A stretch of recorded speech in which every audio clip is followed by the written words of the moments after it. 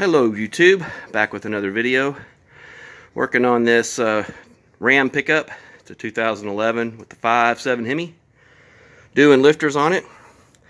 I highly suggest if you ever do one of these, you go ahead and remove the inner fender liner. Look at all this room I've got to work in here. I've already got the rocker arm assembly off, got the exhaust off, about to pull the push rods out, make sure I keep those in order so the wear patterns stay even, you know, all that good stuff.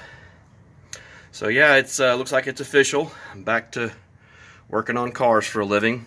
A little background about myself. I started out as a professional mechanic back in '92, I believe it was. My first gig was working at a transmission shop, pulling transmissions and reinstalling them.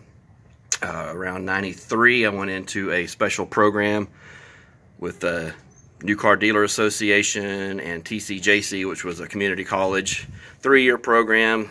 Come out with a associate's degree in applied automotive technology and all of your ASE certifications plus whatever dealer training you wherever you worked at the time. And for me, it was Acura, so I became a master Acura technician during the process. Been doing this on and off for a little over 30 years now. And yeah, after my accident, when I lost my leg, you can see there's a little difference between the length there.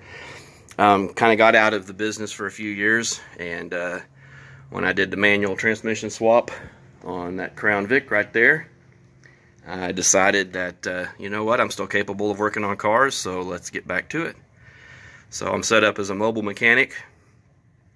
I come to you, so if you're in the Dallas-Fort Worth area, you can give me a call. I don't know if 682, if YouTube allows to give out the digits, 472. So see if I can't sneak it in there, 6935. And if you didn't catch that, rewind the video. Or you can send me a message on YouTube. Might take me a day or two to get it, but anyway. So yeah, replacing the lifters on this 5.7 Hemi, and like I said, pull out the fender liner. Makes life a lot easier. That's all I got for now. Bye.